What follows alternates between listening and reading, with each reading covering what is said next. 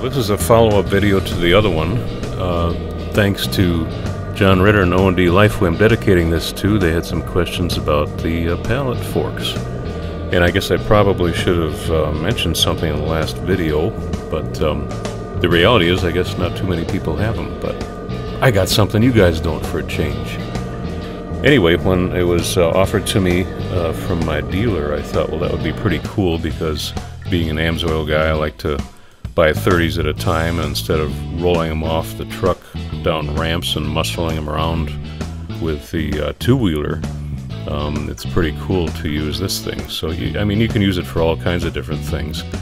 Here, I'm bringing home a bunch of pavers. These are about 30 pounds a piece, and I got 12 of them left on the pallet here. As far as the weight of the thing goes, I'm estimating it's about 300 pounds from some of the research that I've done, although I don't know exactly.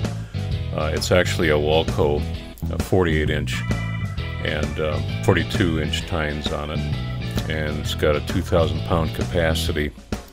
So when you look at some of the numbers, it seems like it's reasonable to think it's about 300 pounds. So at 30 pounds with these things and 12 of them, that's about another 360. Between the two of them, you can tell you got a load. I'm bouncing around here pretty good. But I've had it loaded more, like with the wood.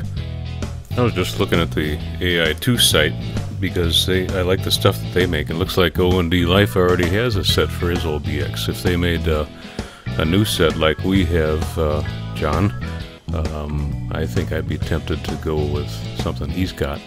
But I guess I'm stuck with this one for now. Anyway, thanks for watching.